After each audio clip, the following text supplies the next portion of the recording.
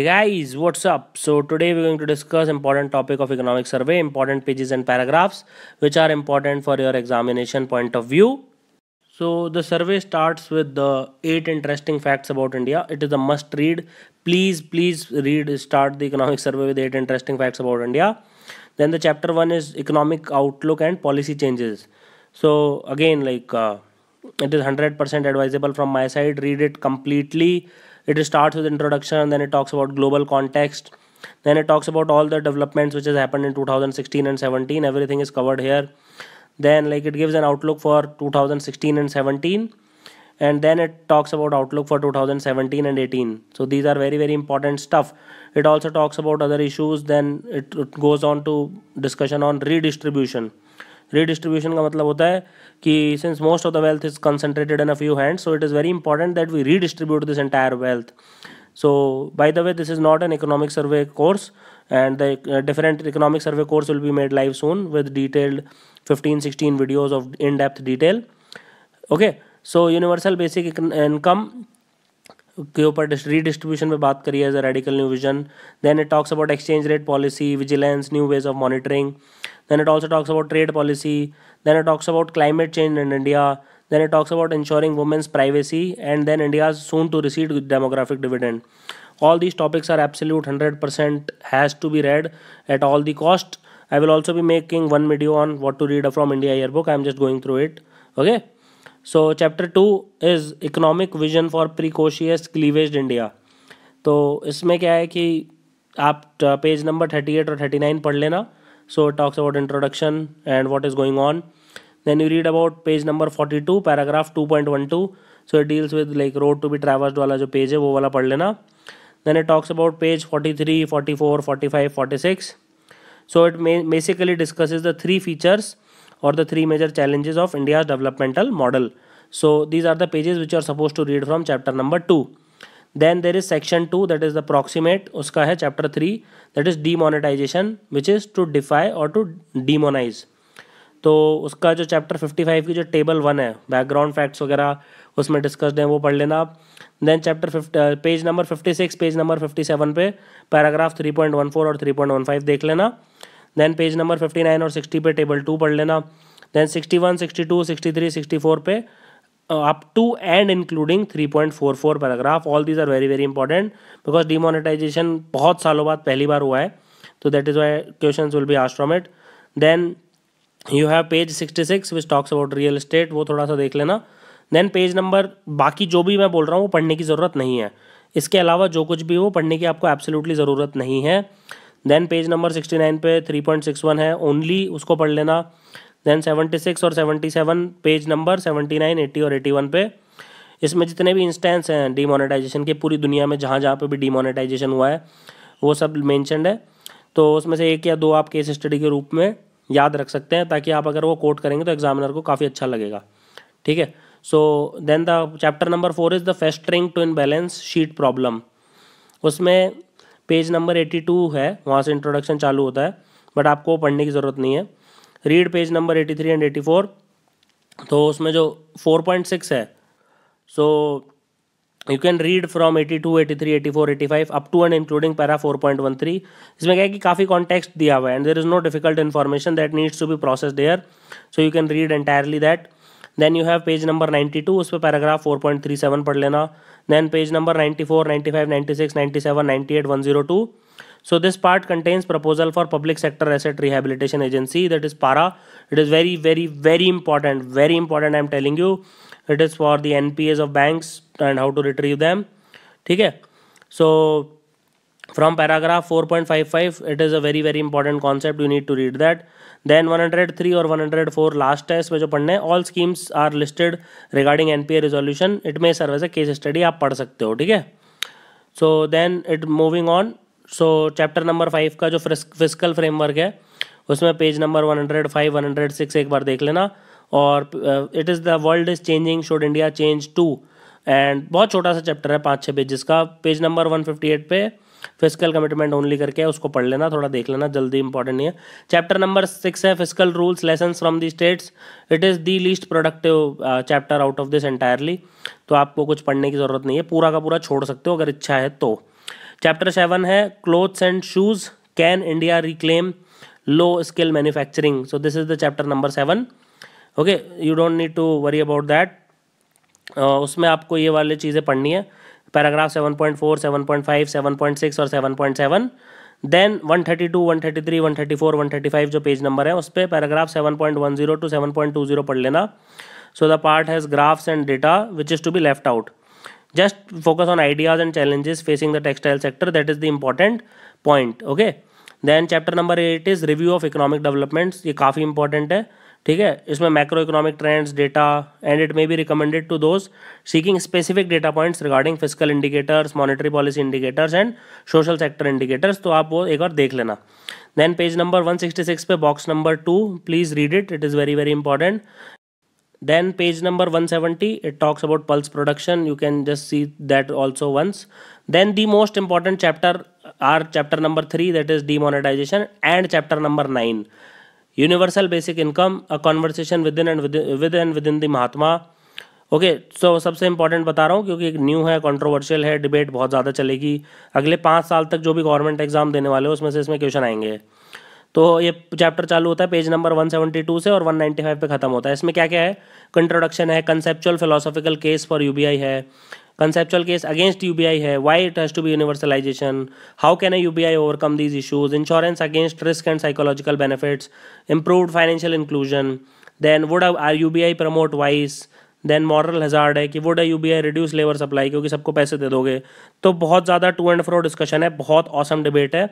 Implement तो ये देखो नहीं हो रहा है, अगले 3 साल तक तो मैं लिख के दे रहा हूँ कि नहीं होगा इम्प्लीमेंट, क्योंकि डिबेट चलेगी लेकिन 3 साल तक हर न्यूज़ चैनल पे और हर जो भी इंपॉर्टेंट फोरम्स होंगे. So it is very very important that it is entirely recommended from my and because the issue is new and controversial. So the chapter gives a good analysis of all the aspects. Then page number 201, 206 and 207 जो page हैं उस पर gives the impact of UBI. अगर किसी को वो भी पढ़ना हो तो वो भी पढ़ सकते हो. तो इस वीडियो में मैं लास्ट चैप्टर 10 ही डिस्कस करूंगा, that is income, health and infertility. जो भी पूरा बच गया है वो हम अगले चैप्टर में देखेंगे. तो इसमें आप पैराग्राफ 10.8 पढ़ लेना पेज 216 पे, देन पेज 217 पे 10.10 एंड 10.11. सो इसमें ट्रेंड्स और comparison between China and India and it may be recommended as a case study, like it's up to you. Then page 219 पे 10.17, 10.18, 10.20, 10.21, 10.22 इसमें जो पिक्यूलियर ट्रेंड है इंडिया का वो एक्सप्लेन कर रखा है, तो it becomes important. Then page number 222 पे जो 10.32 है हेल्थ, वो becomes important. Then page number 223 पे 10.33, 10.37, 10.38 so total fertility trend conclusion. ठीक है, ये पढ़ लेना, लेकिन ये याद रखना 10.38 को गलती से 9.38 प्रिंट किया गया है, तो वो आप देख लेना. So these were the important things which you are suppose to read from for the first 10 chapters. जो बाकी के जितने भी चैप्टर बचे हैं आपके उसको हम नेक्स्ट वीडियो में लेंगे. ठीक है, thank you for watching this, have an awesome day.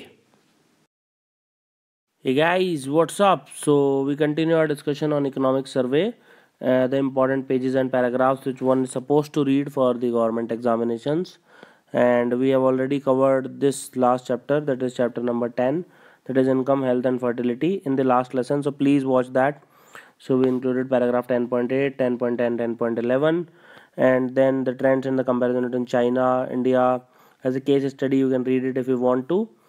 Then on page number 219 the paragraphs 10.17, 10.18, 10.20, 10.21, 10.22. On page number 222 you have paragraph number 10.32 and on page number 223 you have paragraph 10.33, 10.37 and 10.38. So these are the major things which you are supposed to read in chapter 10, which I have already covered. Now let's start with chapter 11, that is our economic India. So you start with page number 2. It starts with a quote that where the world has not been broken up into fragments by narrow domestic walls. So the chapter name is our economic India, for goods and in the eyes of the constitution.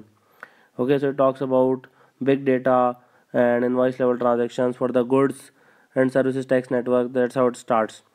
So if you go to page number 232, just read the paragraph 11.3 and 11.4 where it talks about big data, GSTN, and contrary to the perception and to some current estimates, India is highly integrated internally. That's how it starts. So the first ever estimates for interstate trade flows indicate that cross-border exchanges between and within firms amount to at least 54% of the GDP and so on and so forth. Then you move on to page number 233. There is a picture of the trucks So you read 11.8 and 11.9. Just read the ideas among them, like does India trade more than the other countries, and that will be more than enough. And then you have page number 235.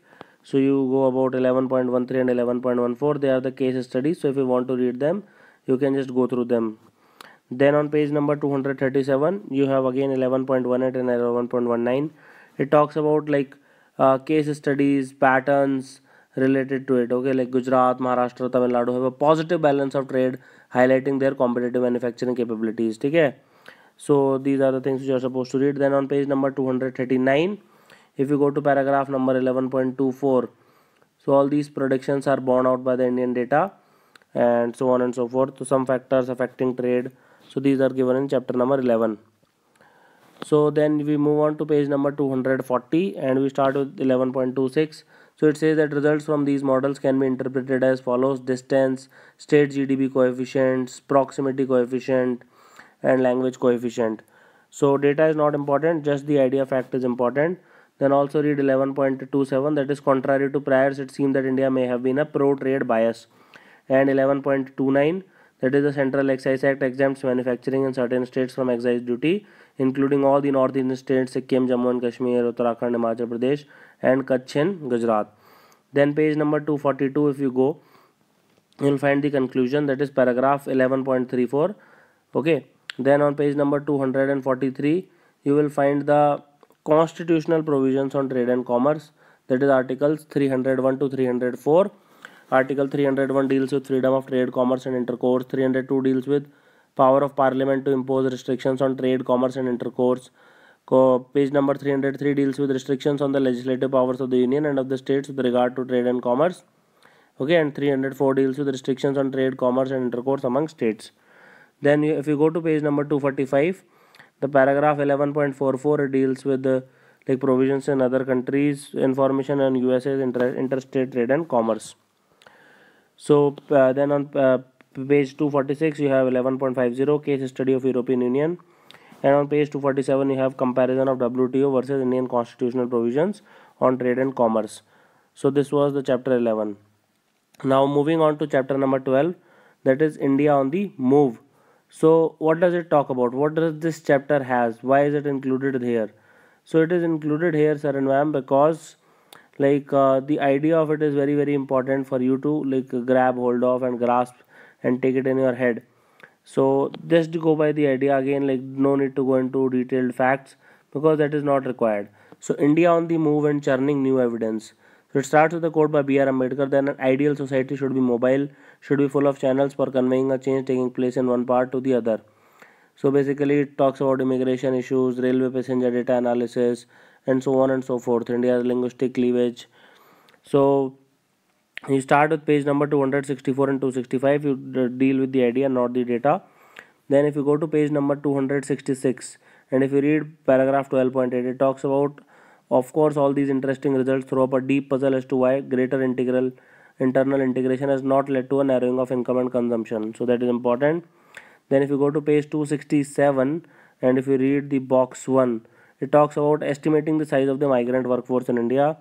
So it is very very important to analyze the relevance of migration data from different sources like NSSO, census, etc. Then if you go to page number 216, like read the paragraph 12.13, which talks about pattern of migration in India.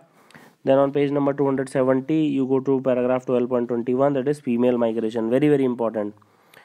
Then page number 272, on the paragraph 12.24, that is the pattern. Then you have paragraph 12.26, so it talks about Ravenstein's statement, okay, important for geography optional. Also the concept of magnet, counter magnet, these are important. Then you have page number 273 to 274. Again it is important for geography optional where it has good maps on migration pattern and channel. And page number 275, again you have box 2, important for geography optional. So this entirely is important for geography optional, you don't need to read it otherwise. Then you have page number chapter number 13, it talks about the other Indias, that is the two analytical narratives, redistributive and natural resources on states development. It starts from page 285, 286, 287 up to and including paragraph 13.11 and 13.14. Okay, so RRT concept and 13.15. So these are the important things which you need to know. Okay, redistributive resource transfers. Then page number 290, 13.20, it is very important that you go through it. 13.21 talks about case study, and 13.22 also you have to read. Then page number 292, you have 13.26, 13.27, read these paragraphs. So apart from these paragraphs, you don't need to read it because it will be a waste of your time.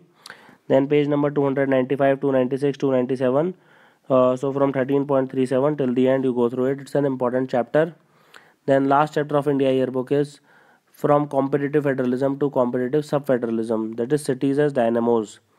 So last chapter is chapter number 14, that is competitive sub-federalism to competitive federalism to competitive sub-federalism.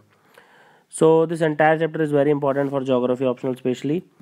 So it talks about page number 300 talks about, but it does not mean that you are not supposed to read it if you do not have the optional. You are supposed to read it anyway. So it talks about cities and link to migration.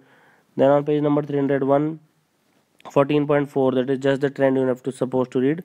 Then 14.5, 14.6 talks about geography optional case study. Then on page 303 up to 14.11 you are supposed to read that. Then 304, 14.13 and 14.14. And on page number 305 you are supposed to read 14.16 para and box 1 on the schemes. And then on page number 306 read the 14.18 paragraph, that is geography optional case study. And 308 14.20 is very important. So important here is the negative relationship between the directly elected mayor and delivery of services. So this finding is contrary to the general conception and the debate on urban local body reforms demanding direct mayoral election. So this becomes very important. So you can quote it at various places. Then on page number 309, 14.21, 14.22, 14.23 deals with property tax, again important paragraphs.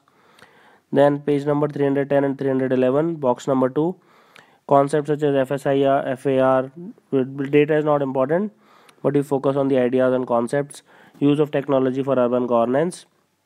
And on page 313, box 3 is important, like role of private sector in urban development, like case study of Gurugram and Jamshedpur, they are very important. So this is the entire economic survey. Whatever topics I have told you, just read that. And thank you for watching this. Have an awesome day.